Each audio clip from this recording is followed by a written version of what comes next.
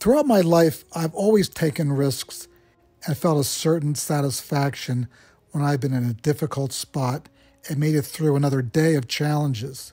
There's a deep sense of satisfaction knowing that I've captured images that will make people aware of the way other people live and the things that they endure every day of their lives. My first major assignment in 1980 was a story on Baluchistan, a tribal region in the southern part of Pakistan. There was a lot of skepticism as to whether I could or could not gain entry into this region because it was closed to foreigners. I disguised myself as a local, but I still got arrested. My guide and I ended up spending 4 days in a jail, 2 of them in leg irons chained to a pillar. We weren't fed. We had to bribe the guards to bring us tea and stale bread and cookies. But after 5 days and 4 nights, we were released. And surprisingly, I wasn't deported. I just went back to work photographing for another 6 months. A similar incident happened when I was photographing near a shop in Beirut in 1982, which unfortunately turned out to be directly under an office of the secret police. We were confronted by a man pointing a revolver at my driver's head and ordering us both upstairs to their office. Fortunately, I had some accreditation papers on me from several of the militias active in the city. And the driver and I were released after being searched and having my film confiscated. In 1989, I was in one of the most beautiful parts of Slovenia, which is Lake Bled, in February in the middle of winter.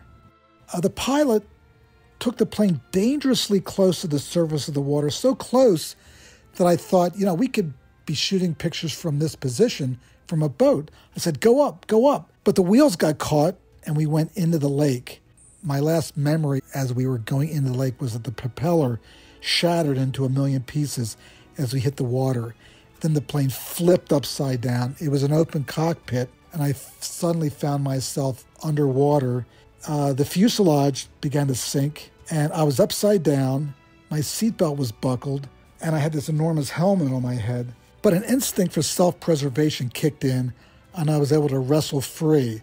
The pilot and I swam under the aircraft to the surface. My camera and bag are still down in the bottom of that lake.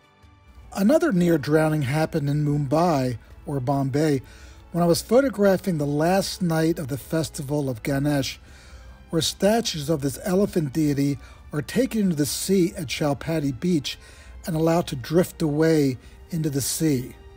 I was in the water up to my chest, taking pictures of some devotees bringing these enormous statues into the water when some drunken revelers tried to pull me underwater. They were shouting and punching me and hitting me. My translator was begging them to let me go and tried to intervene, but by that time my cameras were all wet, ruined, but I was only able to salvage the last roll that was in the camera. All the cameras, all the lenses were lost.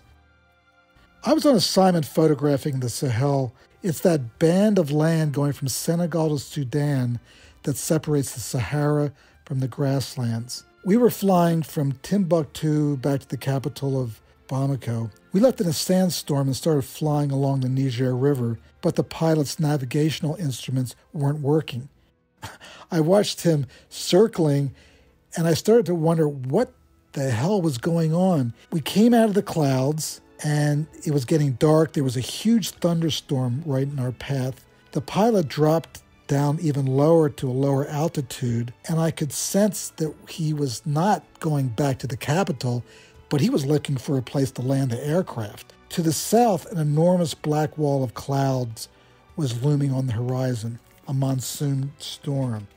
In vain for half an hour, we scanned the landscape searching for an opening. We had no radio contact, no navigational equipment. We prepared our last thoughts. I literally thought I was going to die in this small plane. Finally, the pilot spotted a mill field off in the distance, agonizingly small but flat. As we thundered into land, I watched the wheel of the plane miss a 6-foot hole by just steps. And then villagers ran out from the surrounding bush in wonderment as the sky started to pour rain. We slept on the plane that night. and finally found a vehicle to take us back to the capital, Bamako, a 14-hour, bone-rattling ride. I've always felt extremely lucky that none of these situations escalated to more than they did.